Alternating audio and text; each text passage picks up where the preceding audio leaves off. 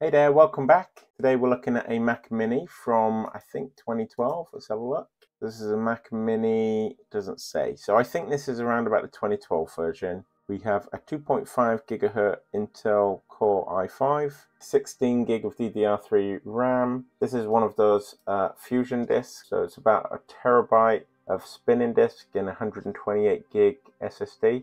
Let's have a quick look at the system report. This is a Mac Mini 6.1. What we're going to do today is we're going to see how far we can get with OpenCore Legacy Patcher on a Mac Mini.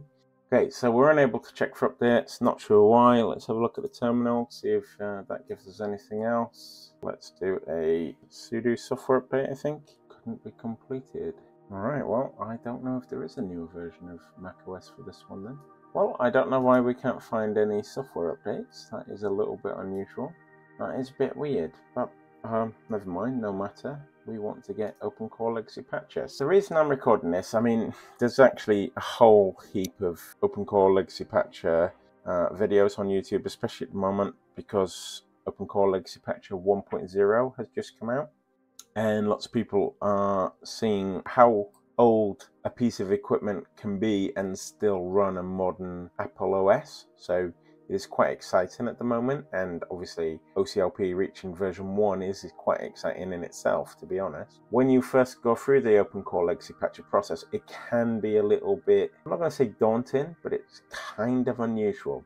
Now this machine isn't ideal because of the Fusion drive, or at least not as I like to think of it. What I will do is take out this Fusion drive and put a regular SSD in there at some point. So once I've got the SSD in here, then I will come back, reinstall OCLP and macOS again. I actually mainly use this device to run Batocera as a gaming device downstairs. We normally have like a little USB controller plugged into it and a USB stick, and it boots into Batocera and we just play retro games. And I'm going to change that. I'm going to put a new version of Batocera on there, and I thought, well, seeing as it's upstairs for a little bit, let's see what we can do with OpenCore Legacy Patcher on this one.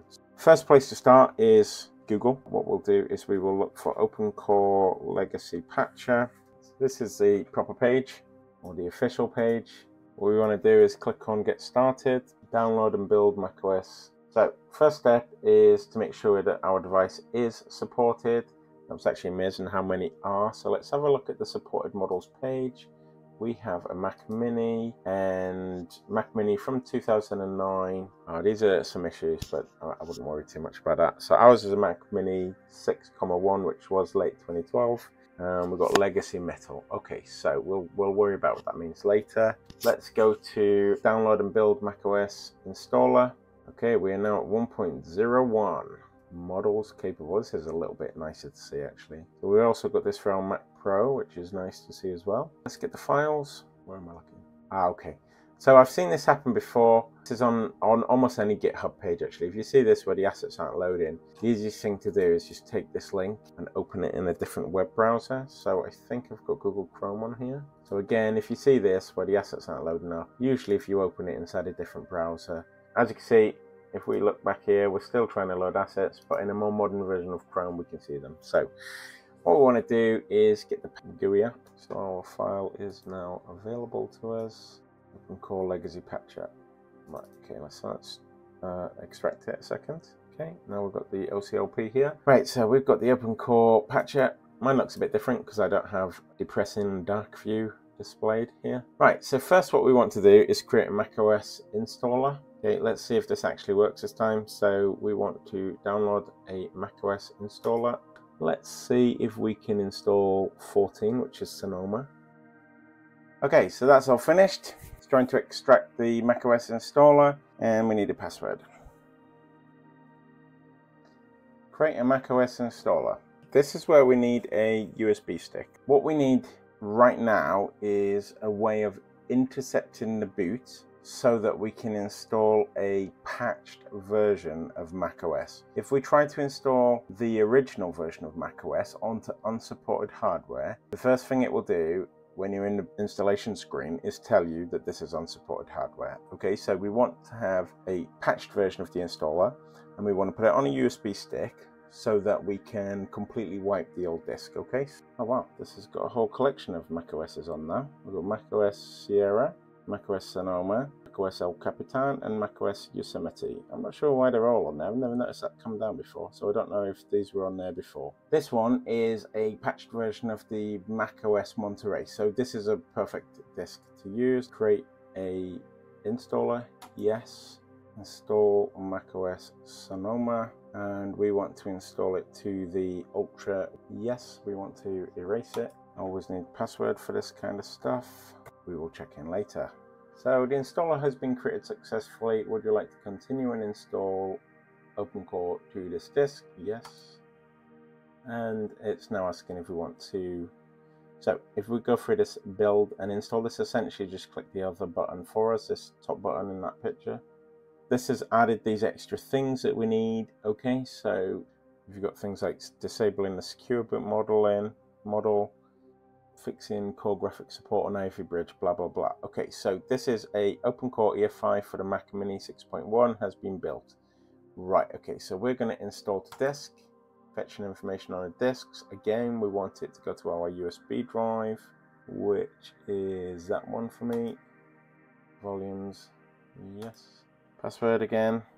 And now it wants to reboot the computer, and it's telling me I need to hold the Option key so that we can get into the patched installation.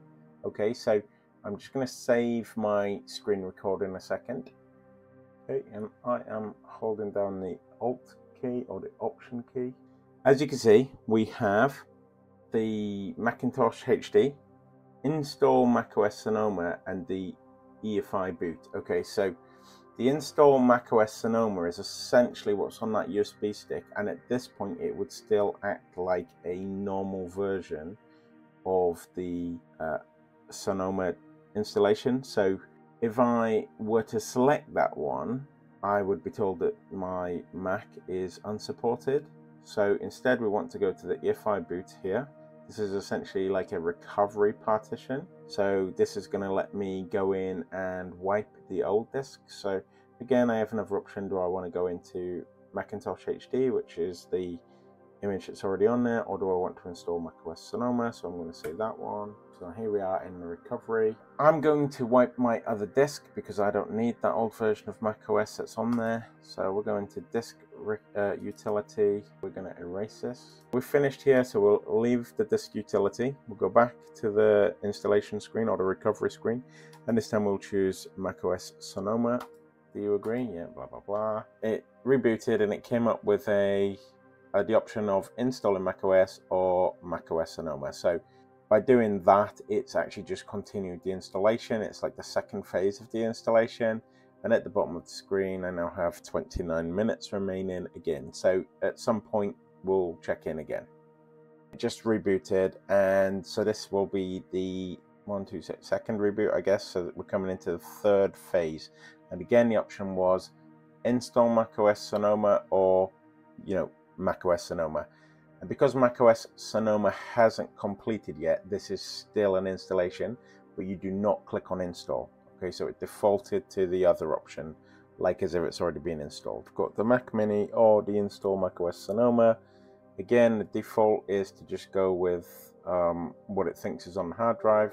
So this will be the third reboot, fourth phase. And again, it will default into Mac Mini. I'm not touching anything. There you go. It's kind of hands off at the moment. Don't really have to do a lot. A little notification at the bottom there. We are 16% completed, 17. Okay, and as a reminder, this is the Mac Mini 6.1 from late 2012, which probably means this has a second or third generation i5. Okay, but the processor, I don't believe, will be the thing that holds this Mac back.